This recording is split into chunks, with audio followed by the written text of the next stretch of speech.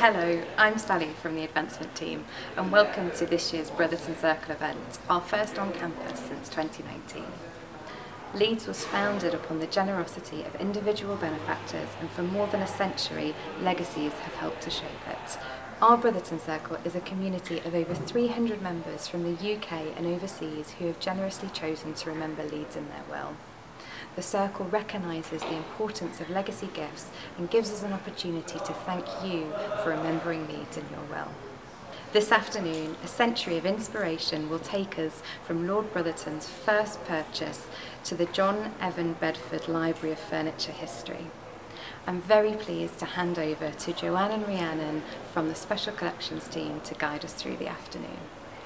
Good afternoon, everybody. We've really got the pleasure of inviting you here today into what is usually our group study area for Special Collections. We have the pleasure of working in this magnificent building every day to make the collections that are housed within it accessible for all. And I'm hoping that the two stories that we share with you this afternoon show you that that is the reality of our work here. I'm going to quickly hand back to Rhiannon, who will start us off on the first of our two stories. Thank you, Joanne. Good afternoon, everyone. This year, Special Collections at the University is celebrating a really important anniversary. It's exactly 100 years since Lord Brotherton of Wakefield bought his first rare book and established what was to become the Brotherton Collection. Edward Allen Brotherton was born in Ardwick, in Manchester, the other side of the Pennines, in 1856. He was the eldest of Sarah and Theophilus Brotherton's 9 children. And when he was 22, his mother gave him £200 to start his own business and suggested that he advertised for partners. And very soon, Dyson Brothers and Brotherton had their first premises in Wakefield. And Brotherton's aim was to make chemical manufacturing processes as efficient and economical as possible. And in just 3 years, he'd earned enough money to buy out the Dysons, and Brotherton & Co. was born. Lord Brotherton was an extremely generous and philanthropic man who shared his success with his family, his workers, and also the general public. But it wasn't until he was in his late 60s that his interest in rare books was piqued by the proposed sale of a medieval manuscript. And it was in February 1922, exactly 100 years ago, that the mid-15th century manuscript of the Wakefield mystery plays, also known as the Townley Cycle, was offered for sale at Sotheby's in London. But here, I must introduce the other key player in the Brotherton story, and this is the poet and writer Dorothy Una Ratcliffe, or D.U.R. as she was also known. Now, she was married to Lord Brotherton's nephew and heir, Charles, and Lord Brotherton was a widower, and Dorothy helped with him with his public duties, acting as Lady Mayoress when he was Lord Mayor of Leeds. Now, as soon as the sale of the Townley manuscript was announced, Dorothy received many communications from North Country men and women of letters asking if she would engage Lord Brotherton's help in buying and keeping this manuscript in the county of Yorkshire. The town clerk of Wakefield also wrote to Brotherton directly, suggesting a subscription list be opened to secure the manuscript. And Lord Brotherton be mayor of Wakefield, and so matters to do with the city were very close to his heart. Now, Dorothy recounted what happened next in her address to the council at the University of Leeds some 10 years later. So on the 7th of February 1922, Lord Brotherton and Dorothy went to London and visited Mr. Gilson, who was keeper of manuscripts at the British Museum. And they learned that the museum, although keen to acquire this manuscript of the plays, could not afford to bid more than £1,400. So on February the 8th, Lord Brotherton, Mr. Gilson and Dorothy consulted with Mr. Dring of Quaritch, the booksellers, and they decided Mr. Dring should bid up to £1,400 on behalf of the British Museum, and if that didn't secure the manuscript, Mr. Dring would then bid up to £3,250 on behalf of Lord Brotherton. He did not advise paying a penny more. And Lord Brotherton will have been alert to that, being an entrepreneurial man. However, at the auction, things took an unexpected turn. Dr. A.S.W. Rosenbach of Philadelphia, might be some booze in the room at that stage. A dealer of rare books and manuscript was in the room, acting on behalf of the Californian magnate, millionaire Mr. Henry Huntington. And the bidding rose and rose, and it reached the agreed limit of £3,250, Mr. Dring put up one more bid, another £100, in a desperate attempt to secure this manuscript for Lord Brotherton. But Dr. Rosenbach, who came to be known as the terror of the auction rooms, was undeterred, and the hammer fell.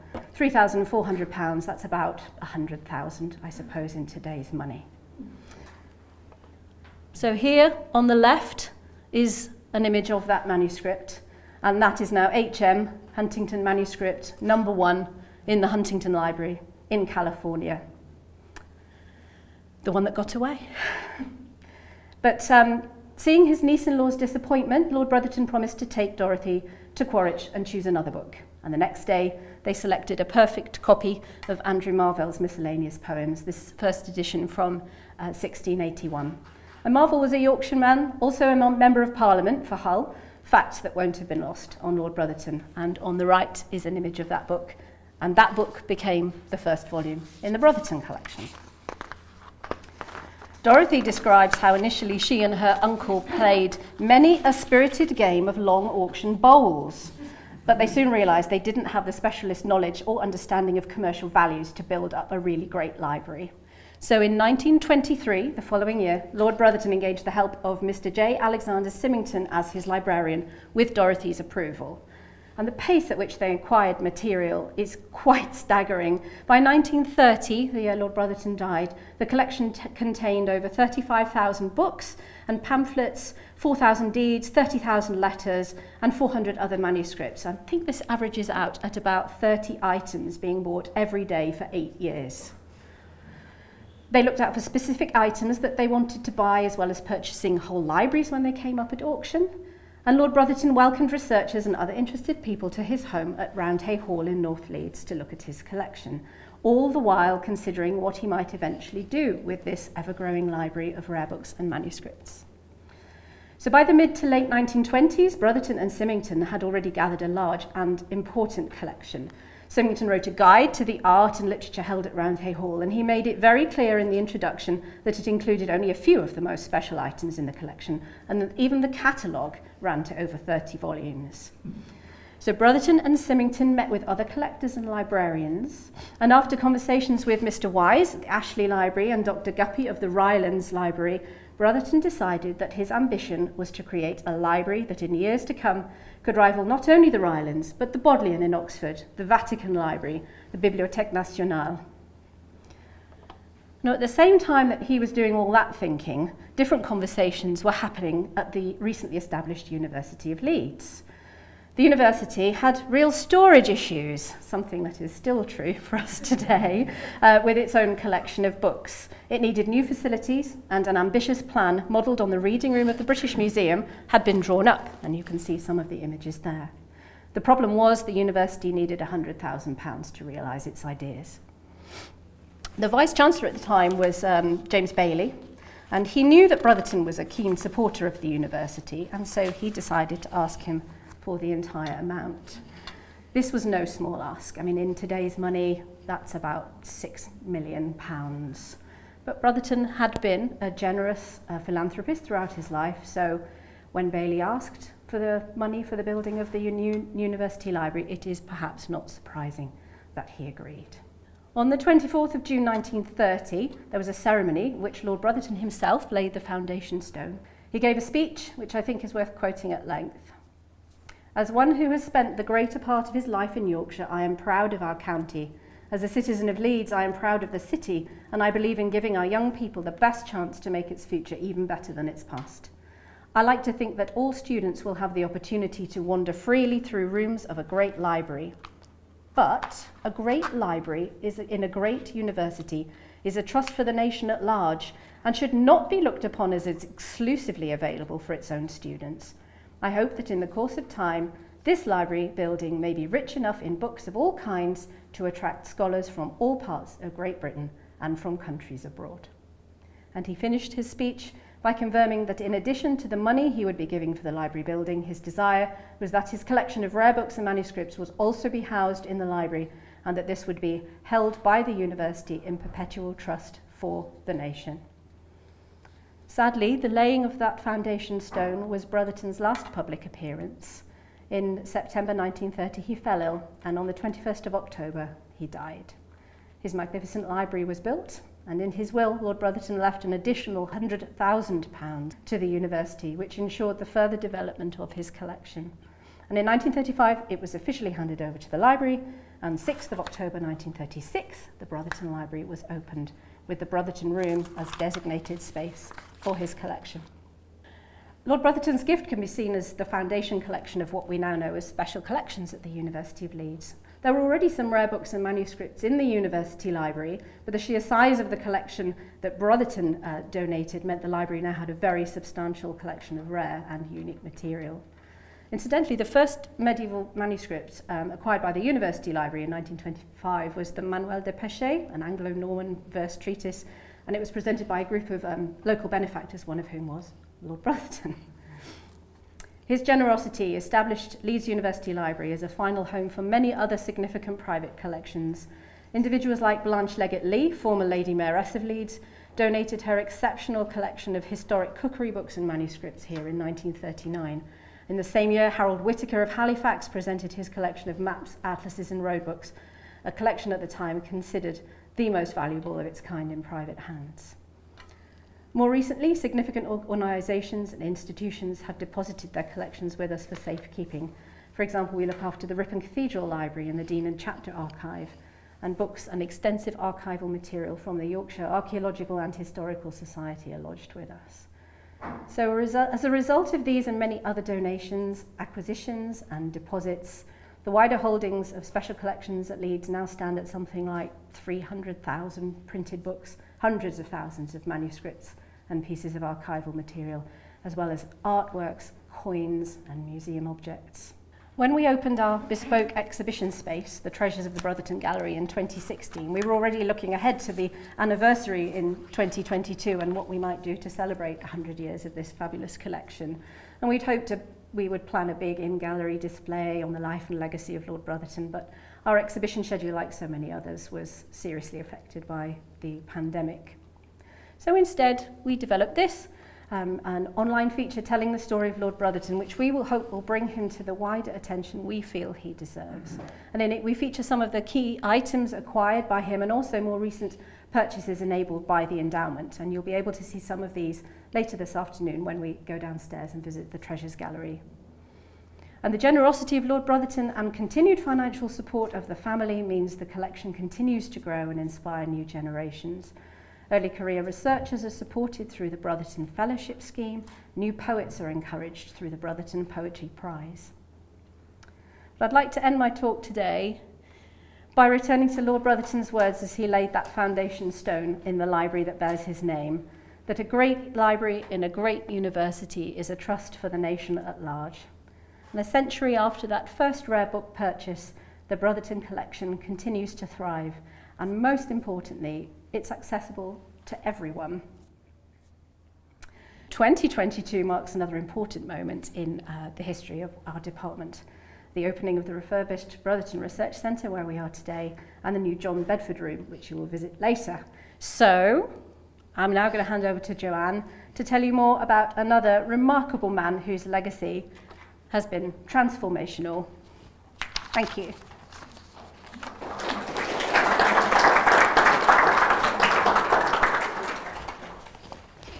In 2018, John Bedford sent a handwritten letter to Special Collections. And John, he wasn't familiar to me. As far as I knew, he had not visited the library before, and he didn't have any close association with the university. But I discovered that John had been an antique dealer, a very successful one at that. And he was also aware of and involved with the research and associated outputs of Dr. Mark Westgarth, working on the history of the antiques trade. And I'd been working with Dr. Westgarth since 2014, supporting his research and accepting donations of antique dealer archives as a new area of research resources for the library. Now, John wasn't contacting the library as an antique dealer, but as a rare book and manuscript collector. And John had amassed a collection on furniture history over a period of 40 years. In his letter to me, he described some of the highlights of the collection, how it had been used by researchers over the years, and mentioned senior figures at other institutions who would endorse the status of the collection as a significant research resource. And I should say that at this point, special collections is approached frequently with offers of personal libraries, and it can be very challenging as we do have to decline some of the offers. Personal libraries are formed by people for many different reasons, and they can often duplicate holdings that we have from other personal libraries as well. And collections being held in a research library are very expensive to manage, so the gifts that we are offered are not necessarily going to be free.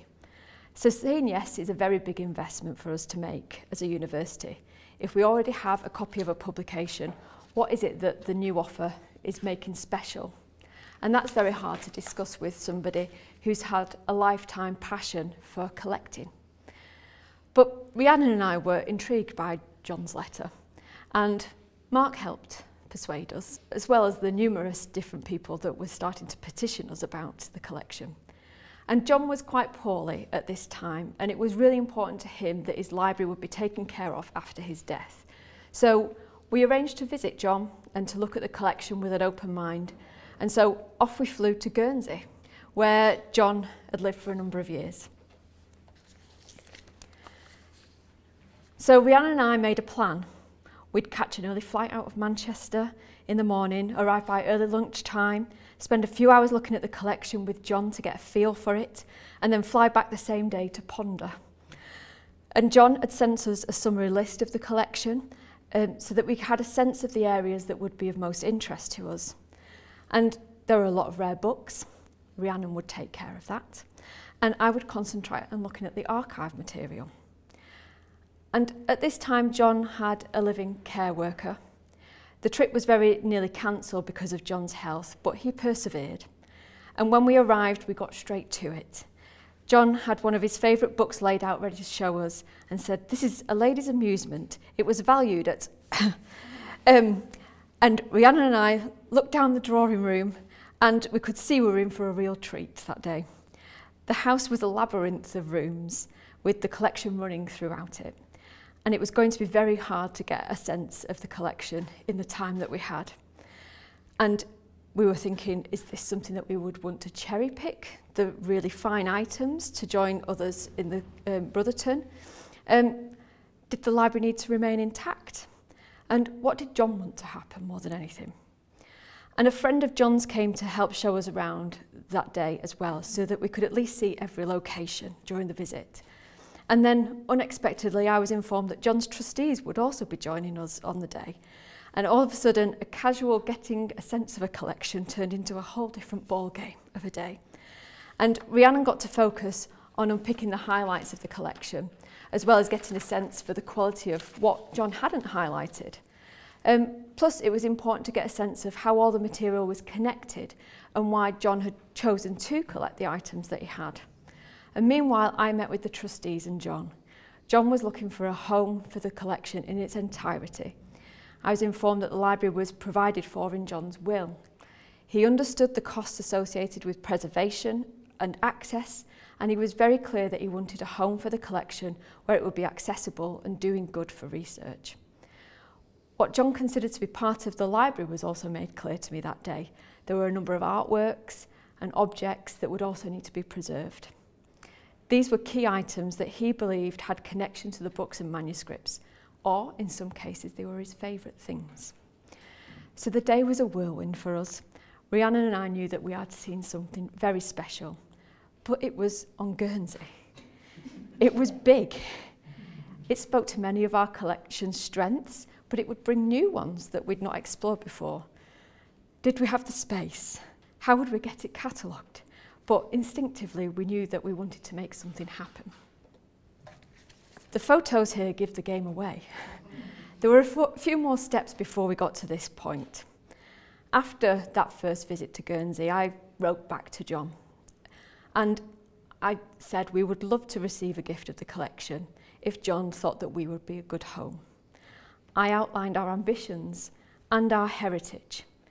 John's wishes for the collection reminded me of Brotherton in many ways. Access was his desire, and he wanted the work to be with a trusted repository. He also understood that collections are expensive to manage. Now, I'm not sure that John ever got to read my letter. I was informed quite soon after that he'd passed away. But his trustees got in touch very quickly. John had had a wonderful day when Rhiannon and I visited. He appreciated the genuine interest in the collection content, Rhiannon's knowledge, and our shared vision. His trustees wanted the collection to come to Leeds, and our next step was to outline what would be involved in that, the steps and the costs for taking a very substantial collection on. And it was at this point that I began to work with the advancement team here at the university. This was a really substantial gift that we were being given, not just in terms of the value of the collection itself, but the door seemed open to explore other opportunities for support to make the collection accessible. So Rhiannon and I went back to Guernsey to unpick the detail. What was truly part of the collection? How many metres of stock would we need to house? Was there a particular order that would need to be preserved for the material? Were there any finding aids or indexes that would need to be maintained? How had John arranged his collection? We needed to think about were there any signs of damage, mould and insects? What types of expertise would be needed to make the material accessible? Who would want to use this material? Were these people already at the university?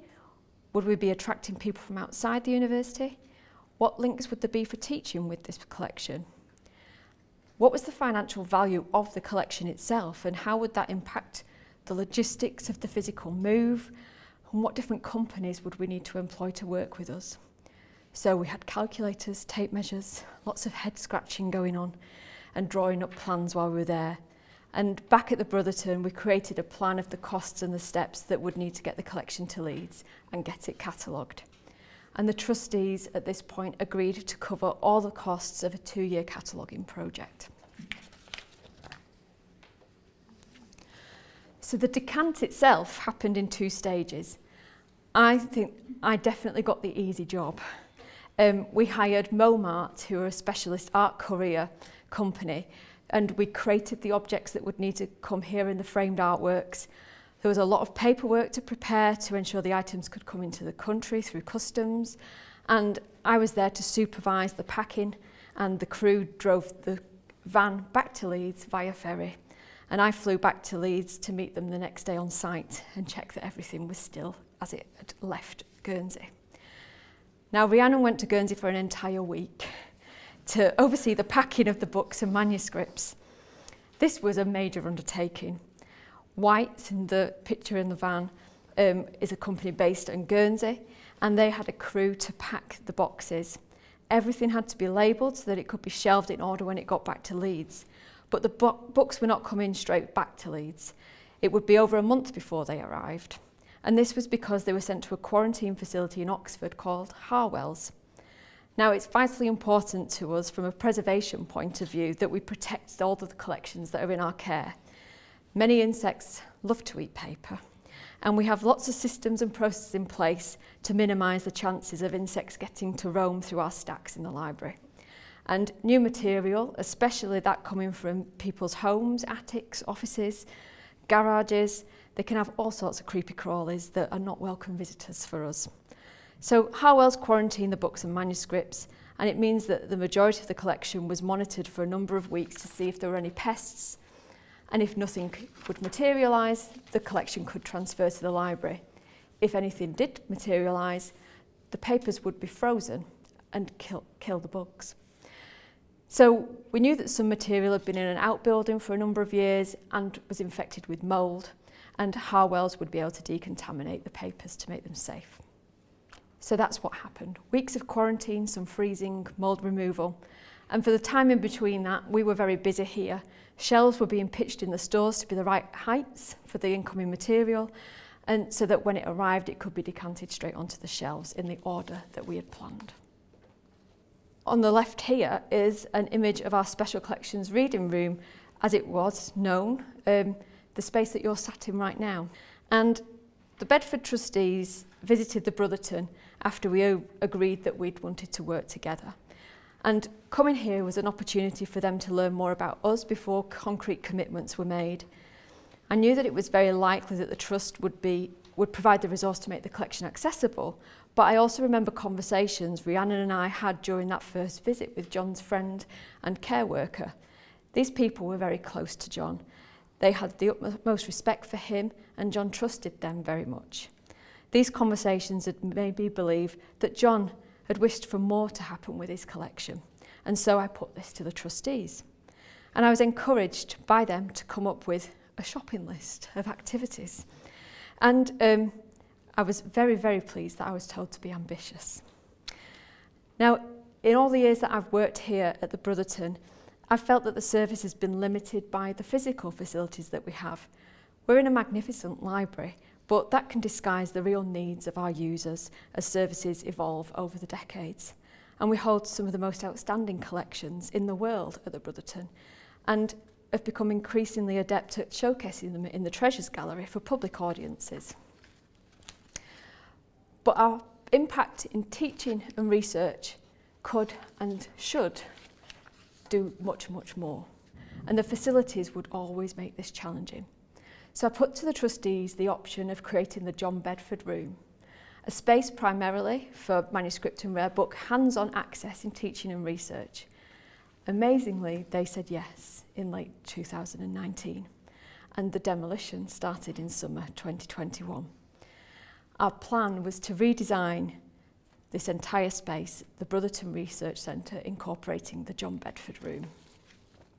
But the project would not only see the building of the new room, it was a complete transformation of all of our public areas of the Special Collections operation. We used architects that have built other libraries on campus. They understood that the spec of this space needs to remain high. They understood that special collections and archives can be quite intimidating spaces. We have lots of rules, lots of security. And we did undertake some user consultation before the project started to understand some of those barriers that people face to using the service, hoping that we could minimise these without compromising on professional standards. So the John Bedford Room builds out into the atrium of the 1990s extension of this library. The space was designed for up to 40 people, and what I love now is that the students can look up from the West Building and see their peers using this space in a way that they just couldn't do before. And so Special Collections feels a lot more connected to the rest of the library. Our main aims were to create a welcoming space that was flexible. Over the years, we've seen more and more people want to work in groups, but we didn't have the configuration to support that. We were designed for lots of silent study. So now we're encouraging people to be noisy in this room and work collaboratively. We still do have silent individual study with some soundproofing for those people that do want that more traditional feel. But all of the furniture that we have purchased is very flexible so that we can configure the space to work differently every day depending on who is booked in to view different types of material. And the Special Collections reading room, as this space was known, used to be focused on books and manuscript consultation, and we've adapted the space now to accommodate all the different formats of heritage material that we care for within the service, including the university art collection and object collections. We don't want people's research and exploration to be limited by a particular format. Now somebody can request to look at all different types of material in one sitting. It was an opportunity to have that space to restore and display some of the Brotherton family items that have not been displayed for a long time. And for John Bedford, we've been able to display some of the items that he displayed himself in his home. We've taken patterns from the books in the collection to create the window manifestations in the space. Another of our aims was to increase the amount of teaching taking place with the collections. And we are already seeing the increase in tutors wanting to bring students to the space and also explore ideas around how they turn students into independent researchers who will use collections when they're not being directed by a tutor. And the pandemic itself gave us some advantages that we didn't foresee. We're now experimenting with virtual reading rooms and equipment to support this, enabling global collaborations to take place from within this room in real time. The Bedford trustees' support continued beyond the building. They recognise the value of supporting researchers to engage with the collection more fully, and they are supporting a series of postdoctoral fellowships to work with the Bedford collection over the next few years. And I'm incredibly grateful to the trustees for putting their faith in us. They gave us free rein to develop the project in the way that we knew our users would benefit most fully from the spaces, with an eye to the future. John Bedford's name is above the door, but in reality there's very little presence of his collection in the space on a day-to-day basis, which could seem unusual, and perhaps it would have seemed unusual to John himself. But as custodians, we're responsible for the long-term care as well as access to the collections, and it's in our activities with the collection rather than treating them as a permanent exhibit that creates the legacy for John, for his passion and for collecting and learning. And with that, I come right up to date. We have plans for a full exhibition on furniture history in the Treasures Gallery for 2024, and our advocacy efforts continue to bring more researchers to Leeds to work with this remarkable collection. The project also inspired us to build on our ambitions for improved care and access to the collections more broadly. And the Arts and Humanities Research Council awarded us a major grant to upgrade our storage facilities after they've seen what we could do out here. And that's a live project. Just behind this wall, we've got an entire refit of one of our stores happening. So, 2 stories, over 100 years, but I think with shared principles and values of sharing knowledge and recognising the transformational effect heritage can have. Thank you. Thank you so much, Joanne.